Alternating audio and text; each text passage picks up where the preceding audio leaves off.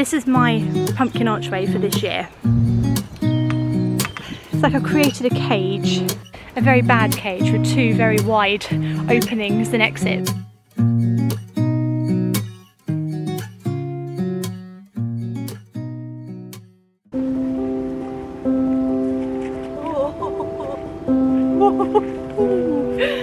Oh, no. Good morning guys, welcome back to my allotment diaries. My name's Emma, these are the allotment diaries. It's actually very mild today, so I'm actually going to take my coat off, which is quite weird really in the month of February to be this warm, you know.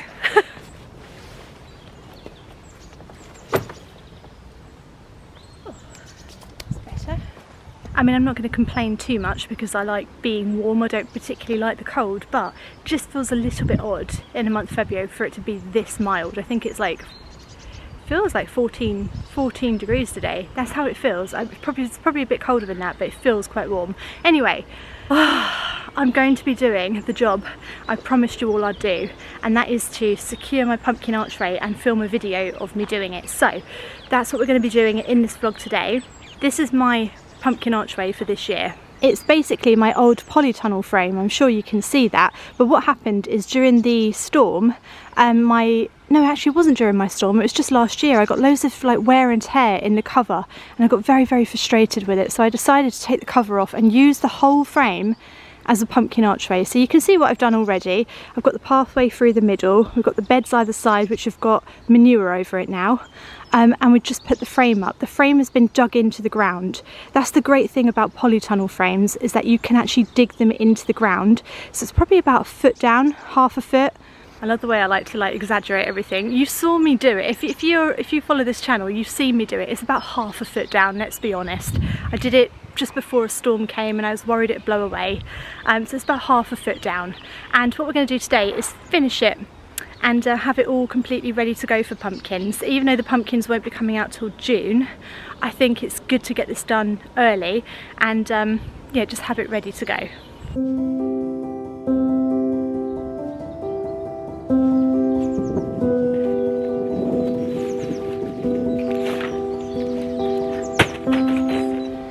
Me being all prepared and getting everything I need out first ready. Yeah, so I'll show you what we need to secure that pumpkin archway.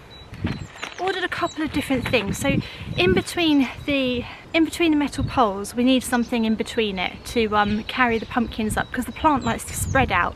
It has tendrils which grip onto things. So I'll show you this arch over here first actually. So this is my previous pumpkin archway. You can see it's a lot smaller in size.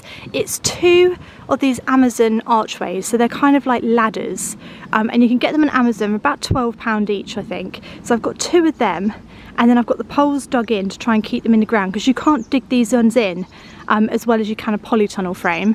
But if I show you, that this year I'm only going to grow beans on it because my pumpkins are going to go over there, and I've grown pumpkins here for 2 years in a row now, so I need to mix it up a bit. But in between the metal bit I put over garden mesh. This is garden mesh, and secured it. So this is this has gone through like storms and winter and Christmas and everything, and it's still standing, but it needs a little bit of like time back in, but it's lasted pretty well, you can see. But the garden mesh covers basically the garden mesh covers the entire archway like that and secures to it, and that gives the pumpkins something to grip onto and climb over. So the whole entire thing is covered with garden mesh or chicken wire, or a combination of both, right up the top. So you can see like the pumpkins would sit on there, right over the entire archway is covered, and that's what we've got to do to our polytunnel over there. So I've ordered some garden mesh off of Amazon. It wasn't that cheap actually, I'm not going to lie. I really feel like the price of everything has gone up, including things like garden supplies. They just seem to get more expensive every year. Especially now we don't have Wilco's anymore, you know, it's a nightmare. My favourite that was, is the garden mesh. Okay, it's green, it's plastic, but it will last a good few years and support my pumpkins, and that's what matters to me. So got 3 rolls of that. Also got some netting as well in case I run out of garden mesh, because it's quite expensive. We'll try that this year. Let's go and secure it.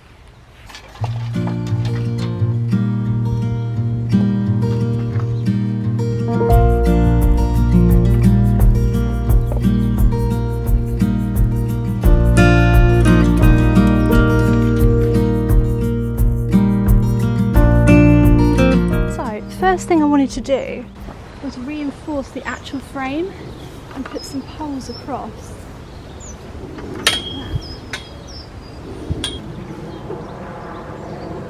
Let's balance it on your head. You can't see what I'm doing, hang on. 2 minutes into the video and I'm already balancing things on my head, but you know.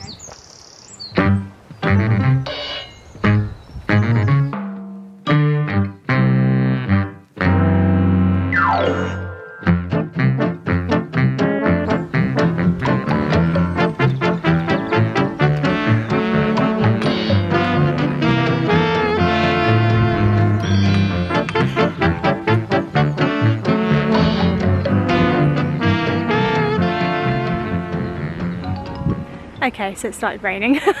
They said it wouldn't rain today, but they lied. They always lie. So what we've done so far, I've actually gone for smaller poles that have gone across each individual section, and I'm hoping it's just going to give it a bit more stability, give something more for the pumpkins to grow up. So you can see I've just put these poles across like that, basically just another line of stability. God, I've chosen the worst day to do this. Right, what we're going to do now, we're going to put the garden mesh right over the top of the whole thing. So, it's quite long.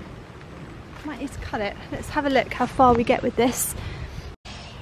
But let's see how far we get with it. I've got a feeling I haven't ordered enough of this. Such a big archway.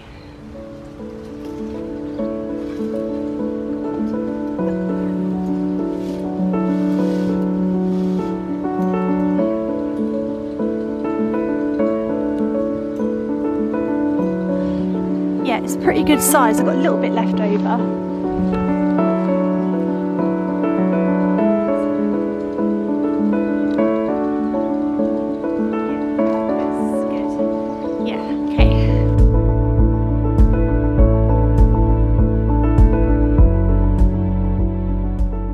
So now it's just a matter of adding the next row, the next row, the next row, and sort of tying them together to make one long, basically we're trying to make a mesh archway which is supported by the poles. That's it, really. I can't make this look any less fiddly than it is, because it is fiddly. It's just a fiddly thing. Some jobs are just fiddly.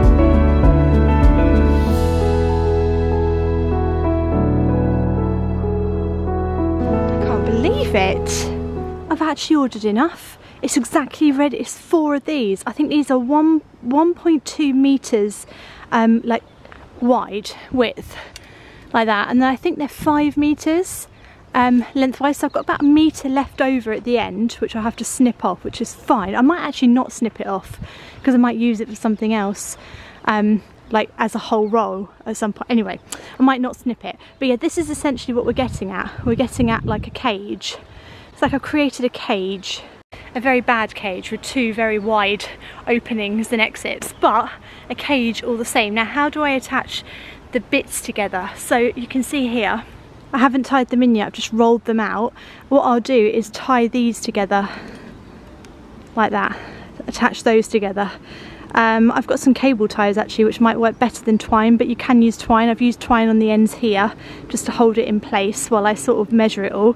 But that will essentially create a cage for this lovely archway. And that will give the pumpkins something substantial to grow up and sort of spread out over. I can't actually believe I've ordered enough. I've never done this before, where I've actually ordered the right amount of stuff straight away, but there we go. It actually looks really good. Actually looks really good. So I'm going to get tying in with those, and as soon as I'm done I will come back to you, and we're just going to do one more thing to secure it. Okay, can I just say that using cable ties instead of twine to tie it is an absolute blooming game changer. So many of you always told me, use cable ties, Emma, buy some cable ties, and I never did. And I'm seriously regretting that decision now, because this has just been so easy to tie. honestly, it takes like 2 seconds. I don't know why I've been wasting my time before. It's so easy. So you just get yourself a cable tie, put it round like that, thread it through. Hang on. Oh, why does it, no, this is ridiculous. Why does it always go wrong when I try and show it? I know, there, yeah, okay, there. And then you just pull it. And it's just secured. No, I've done it wrong. Oh my God. Why every time I try and show you what I'm doing it goes wrong? Right, it's this way. Like that. There, it goes tight. It's done. Why is it coming loose again? Why is this one broken? Well, it is easy. I have been doing it. I've been doing it. This is ridiculous that did not work. No, I'm sorry. I've done it. I've done it to all of them and they've worked really, really well. Look, proof. Okay, I have been. It's the one I try and show you just never works. It's so infuriating. Right, okay. It's a fiddly job and I can't show you any other way because it is fiddly and it has to be fiddly. That's the way it is. You can see now this bit here is falling down. What that needs is another stick in between there to secure it, and I can see that now I've put this on. So it just needs another small stick just tying across there, and the same on the other side, because this is just coming forward too much and we don't want that. We want it to kind of be upright and a little bit more secure. So that's fine, we can change that, that's no problem. The bottom here I'm leaving. I'm not going to cut that because until I know what to do with the excess plastic mesh, I'm just going to leave it on there. And what I'm going to do is peg it down, but I don't have any pegs right now, but I will peg that into the ground. So that will be right down to the ground for the pumpkins to grow up. It's actually so cool. It's like walking through a little cage. I don't know why that's cool. It's quite freaky actually. I'm going to do one more thing to secure my frame, and I did it with my last one as well and it worked really well. This is just to secure it down and make sure the frame doesn't blow away. So because the polytunnel frame is like dug right into the ground, so it's like half a foot down into the ground, I don't think I desperately need to do this, but I'm going to do it anyway. I did it with my other archways, so if you're using a different type of archway, this might be useful to know. I'm going to get a cane, I'm just going to dig it in right next to my frame.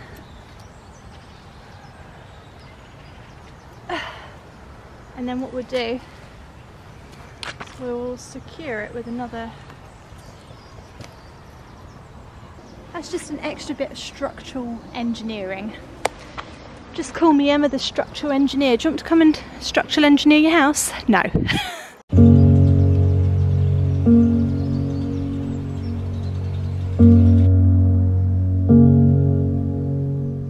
Right, so aside from a few little hiccups, a few little more poles to put in and maybe some more to dig in around the side and some pegs, I've made quite a good start on the pumpkin archway, and I'll just continue to do that. Basically everything that I've done today I just need to keep doing and then it will be done, if that makes any sense.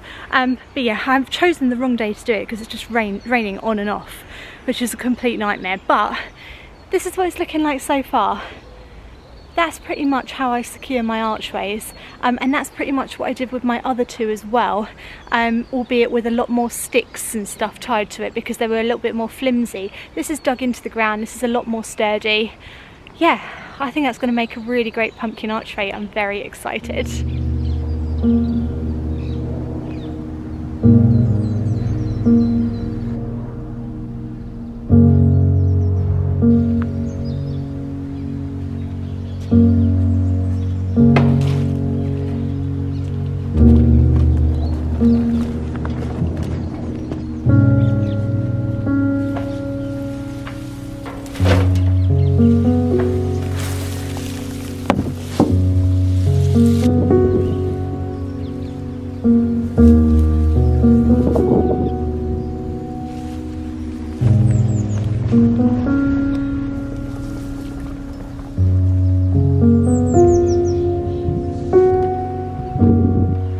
This is what Dave cleared from my allotment. Someone said what those horrible grass things are called sledge grass or something like that. But it's all been removed from under this tree. This tree always gets very overgrown, and not in a good way, in a I can't control it way, and it spreads all around the plot. And then I've removed all the stuff from over there as well, put some little flowers in. I think someone said about wildflowers. I think that might be nice around there, so I might scatter some wildflowers. And then around here I am going to plant it up again, guys. It's not going to stay plain. I'm just going to whack in a load of stuff that wildlife likes to hide in and everything. I know that wildlife needs, you know, foliage and stuff to hide in. So the aim of this wildlife area is to replant it up with stuff that I can control. Stuff that's going to attract the bees, the butterflies, the frogs, the insects. You know, I want everything here. But I think you have to admit that most people do not have a wildlife area this big on their allotment plot. A lot of people aren't lucky enough to have this amount of space. I'm lucky. I can have a pond, I can have like a bird feeding area, I can have a wild area under the tree with a bug hotel. You know, this is a massive space that I can dedicate 100% to wildlife, and that is my ultimate plan, my ultimate goal with that. So yeah, that's what's going to happen there.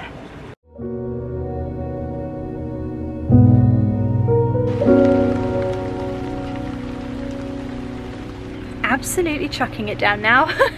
I did not choose the day right, but it was the only day I could get here. No Einstein today, and I brought him a massive new bag of dried mealworms, which I know he'll love, but he's not here today. So, and I think it's raining, so he must be hiding somewhere, but I will get him a nesting box as well at some point. Anyway, it's chucking it down. I've got no umbrella and I've got to get home now in this, so I'm gonna have to end the video here. I hope you've enjoyed it. Hope it's inspired you to do your own pumpkin archway. I will see you again in my next vlog, guys. Thanks so much for watching, and stay dry. Bye.